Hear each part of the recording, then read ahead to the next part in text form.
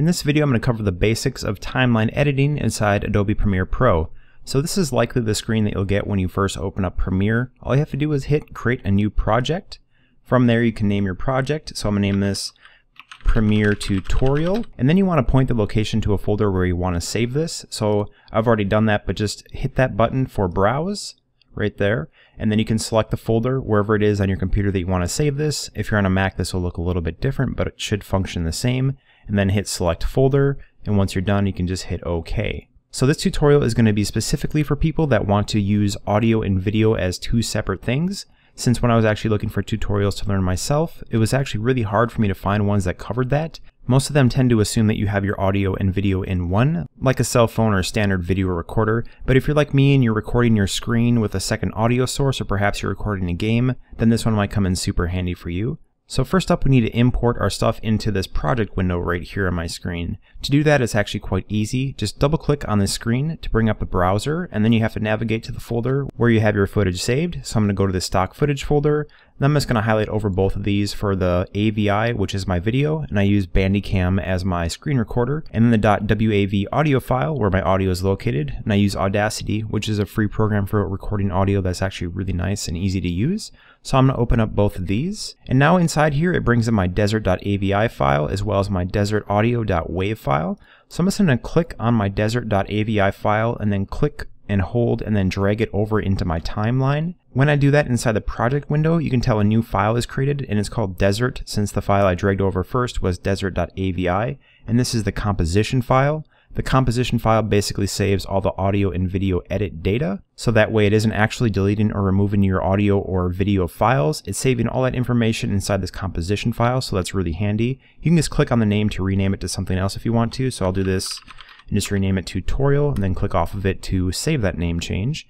And next I'm going to click, hold, and drag on my audio, and then drag it into the timeline just below the video.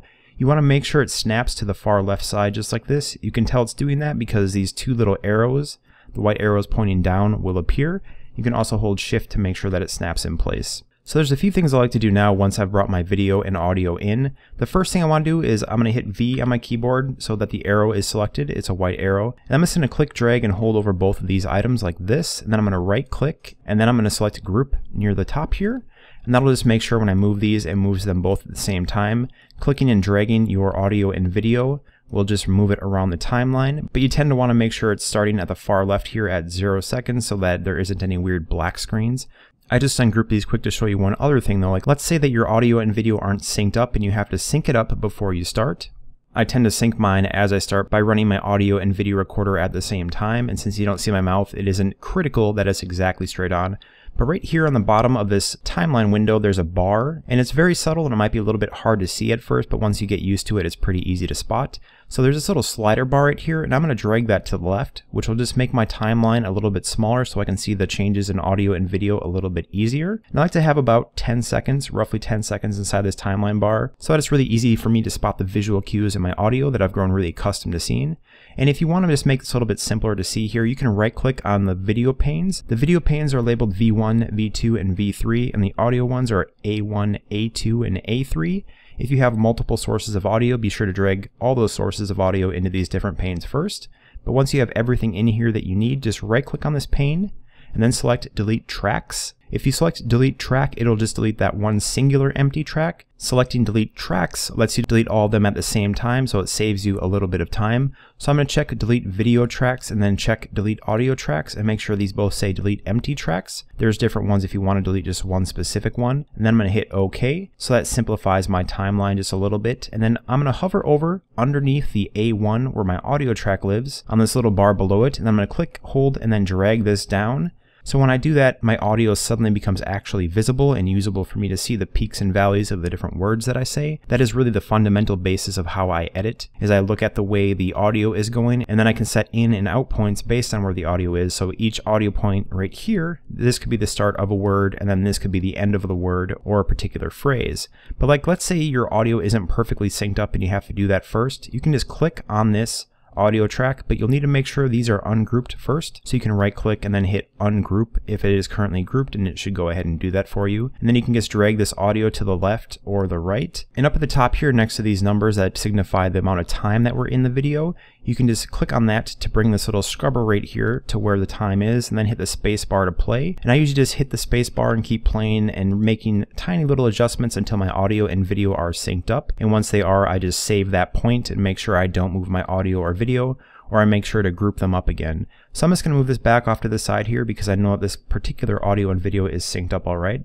Now I'm going to drag over both these once again, right click, and then group them up. So here's how I edit video in Premiere. It's actually very, very easy to do, and it's very quick to do as well. So the I and the O keys stand for in and out points on your timeline here. So the I key on your keyboard sets the in point or the start point for your edit. And then if I were to click right here to move my little timeline scrub right here, so this will be the end point of my edit, and I hit O, you can tell that it has now highlighted the section that I have highlighted between my in and out points.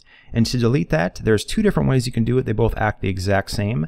You can either hit the apostrophe sign, or you can hit Alt and backspace or Option and backspace. So I'm just going to do that quick by hitting the apostrophe sign here. And as you can tell, it not only deletes that space, but it also brings all of my video that was in front of it backwards. That's called a ripple delete, and it's a very cool feature inside Adobe Premiere. It saves you a ton of time since you don't have to manually go in and adjust all of your audio and video tracks to be synced together once again. But let's say for some reason you didn't want to do that, you just want to perhaps remove a chunk and then have some kind of different video or different audio play in its place. I'm going to hit I on my keyboard to set an in point right here, and then I'm going to move this timeline scrubber over just a little bit and hit O on my keyboard to set the out point. And then there's two ways you can just straight up delete a section, and that's with the delete button right there. I'm going to hit Control Z to go backwards, or you can also use the semicolon button, which will also just straight up remove this. So as you can tell, it didn't automatically move this content right here to the left to match up to the side. And if you wanted to bring these together manually, you'd have to click this and then ungroup it if it was grouped. Then using V on your keyboard to bring up this arrow, select over this content right here and manually bring it over. And once again, keep an eye out for these little downward pointing white triangles. They'll let you know that this is perfectly aligned. These video clips will want to snap into place by default, so that's just kind of a helpful way to go ahead and make some simple changes. But that's really the basis of editing. It's actually very easy. I just hit my spacebar to preview certain sections of audio and video, and I pay attention to what I need to change or make edits to, and then I set my in and out points by hitting I and then O between a certain section. And once I know the edit is right, and if I want to make small edits too, you can just highlight over the left and the right points right here in the timeline bar. You can just click, hold, and then drag this to modify the selection until the selection is where you need it to be. And then hit Alt and backspace to remove that and move everything else backwards with a ripple delete. Or you can also just use the apostrophe sign on your keyboard. And to move around your timeline, I use the hand tool, which is the H key on my keyboard. So almost all the time I have my hand tool selected here, and then you just click and drag and move around your different audio sections. So like let's say right here, I can tell this is a totally blank spot where I just want to remove this so there's not dead space in the recording. I can hit I on my keyboard for the in point, move the timeline over by clicking on my timeline, which brings a scrubber over there, hit O on my keyboard, and then I'm going to hit the apostrophe sign, or I could also hit Alt backspace or Option backspace on a Mac, and then it will move that and ripple delete it. So it's really easy to go in there and do that. And as far as audio goes, I'm just going to bring this timeline up a little bit by hovering between the audio and video points and then just dragging this up, which I'll move these up to make them a little bit higher. The audio can be adjusted by hitting V on your keyboard to make sure your arrow is selected. And then this bar on the audio track signifies the decibel level. So if you move the bar up, it'll become louder, and you can tell it has a positive decibel rating. If you move the bar down below the middle, it'll become quieter, and you can see it has a negative decibel rating. And let's say you want to do a custom fade in and you want to have a little bit more control over where your audio is or isn't raised or lowered. Right here on the audio track in the middle, there's something called Add Remove Keyframe. You want to click that where you want the edit to start, and then you could make a new keyframe by moving your little timeline scrubby here off to the right to whatever point you want the audio change to end, and you can hit that same Add Remove Keyframe. It's right between the left and the right arrows right here. And this time if I take my V tool pointer and I'm on that keyframe, if you want to make sure that you're exactly on that keyframe, you can use these left and right arrows to go backwards and forwards between any keyframes you have. It's a really quick way to navigate them.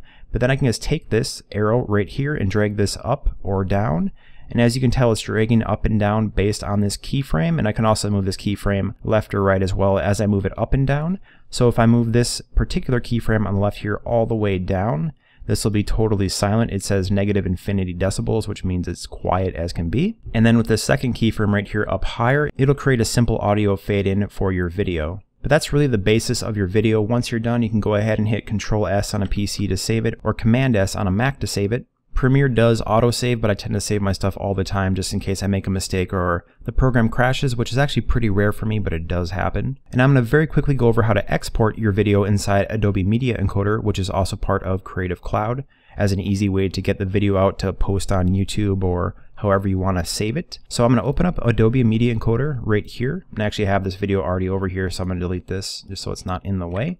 And to do this, you just have to hit this plus sign right here in the upper left-hand corner for Add Source.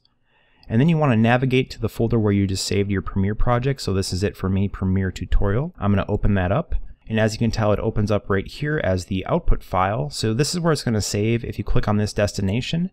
So this is going to save it in the same folder as my Premiere tutorial, but you can have this saved to your desktop or a particular folder or hard drive, whatever the case may be. I will say you want to tend to do this on the fastest hard drive that you have available, as well as when you're working inside Premiere, you want to be working on a fast solid state hard drive if possible. But once you're done and you have it named appropriately, you can change that in the file name field. You can hit save.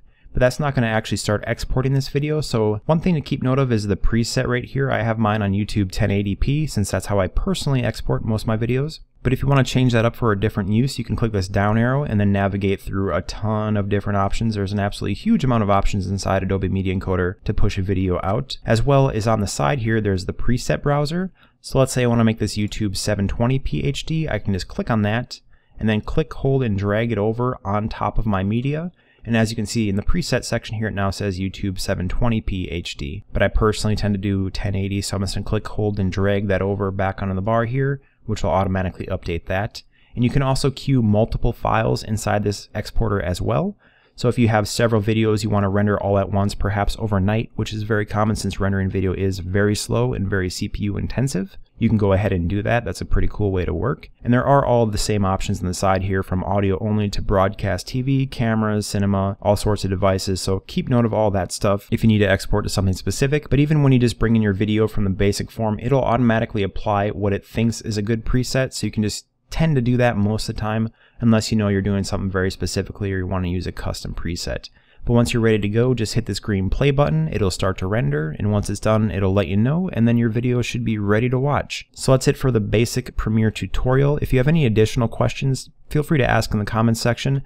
I went over this somewhat quickly, but the basics are all there. Just hit I on your keyboard for the in point, O on your keyboard for the out point, and then Alt or Option on a Mac and backspace to delete. Or you can also use the apostrophe sign to delete, and that'll bring everything that was in front behind it. And H is the key on your keyboard to bring up the hand tool to quickly scroll through this information. You can also slide this bar on the bottom if you want to go even faster, or even expand the size of this bar on the bottom if you want to see more information. And spacebar on your keyboard just plays or pauses the video up at the top here so you can actually see what you're doing. But that's it. I hope you found this helpful, and if you did, please like and favorite. And if you want to see more stuff like this every week, please subscribe. I do my best to keep new content just like this coming every week. Thanks so much for watching.